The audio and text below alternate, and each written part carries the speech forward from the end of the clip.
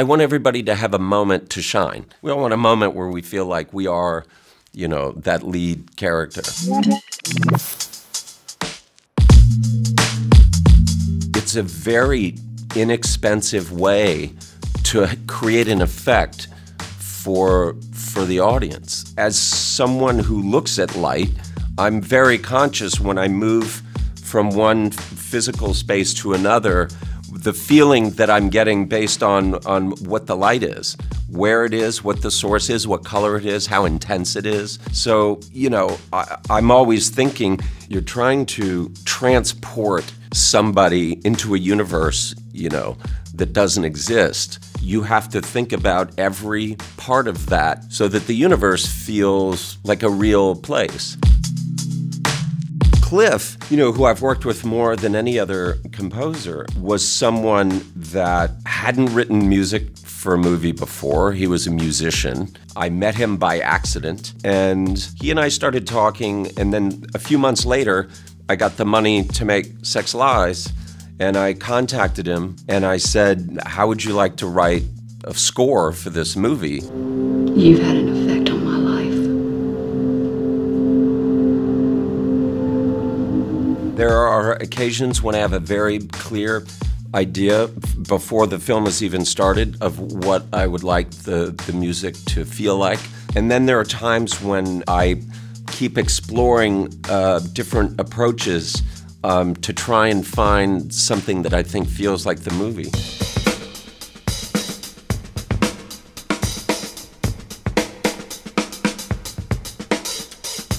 Contagion, I was shooting and editing and using a certain kind of more traditional orchestral score, and it wasn't working. So I started pulling up different kinds of music and leaning more toward the electronic area, and I sent a couple pieces to Cliff, and he very quickly turned something around, and I said, that's it, that's the sound.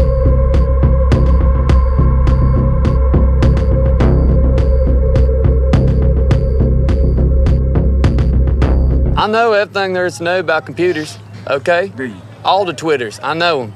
But me and Sam just ain't sure we can help y'all. I grew up in the South, and I know people like that, and they can surprise you. One of my favorite scenes in Logan Lucky is when they're in the tunnel and the arm's been taken off, and suddenly the two brothers, who we thought were complete idiots, go off on this sort of philosophical discussion about what an arm is, and suddenly you're looking at them and you realize, like, they're not stupid. Technically, it's not your arm. Talk to him, will you? Your arm you've lost over in Iraq. That thing in there's just a piece of plastic. Or, you know, Joe Bang writing out the equation on the wall, you know what I mean? Like, you think this guy's kind of a redneck and doesn't really, and then suddenly he's giving you a science lesson.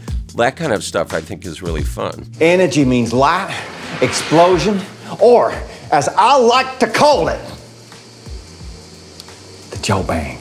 They all, every day, they're the lead character in their own movie.